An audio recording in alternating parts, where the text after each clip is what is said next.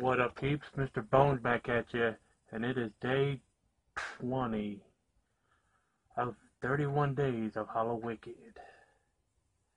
And what we're talking about is 2019's Haunt, written and directed by Scott Beck and Brian Woods, starring Katie Stevens as Harper and Will Britton as Nathan, Damian Maffei as the Devil, who also plays the Man in the Mask in Strangers Pray at Night and Morgan and Wrong Turn Remake. There's also a witch, a ghost, a clown, a vampire, a zombie. This is you first meet Harper. She's in a bad relationship with her boyfriend. It comes on with her putting makeup on to cover a bruise. And for some stupid reason, someone splats a jack-o'-lantern on her and her roommate's door and pulls off. And you can see a red truck pulling off, and then you see her with her boyfriend in a red truck in a picture, so it was him doing it for some reason. You know, like an immature child. And her friends are trying to talk her into, well, they go to a party at a club, a Halloween party, and then a group of them decide to go try to find this extreme haunt. And they have to talk her into it. She doesn't want to, but she meets Nathan, who's dressed like a baseball player, and he talks her into going with him.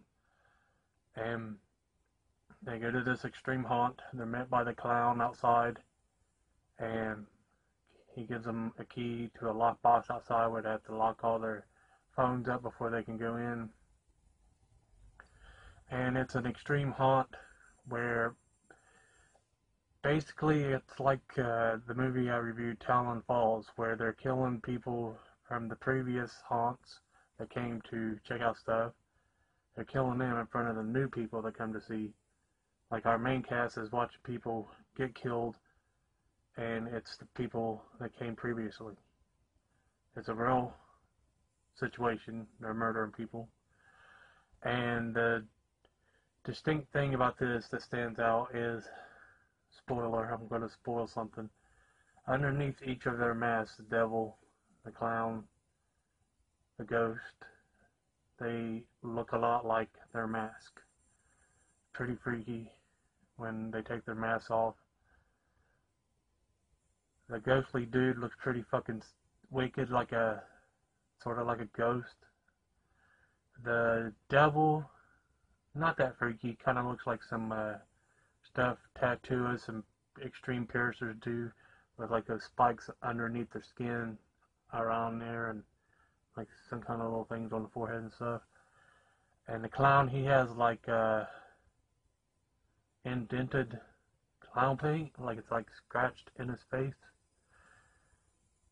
But yeah, basically they're locked into this real life murder situation shit. It's like an extreme haunt mixed with Saw.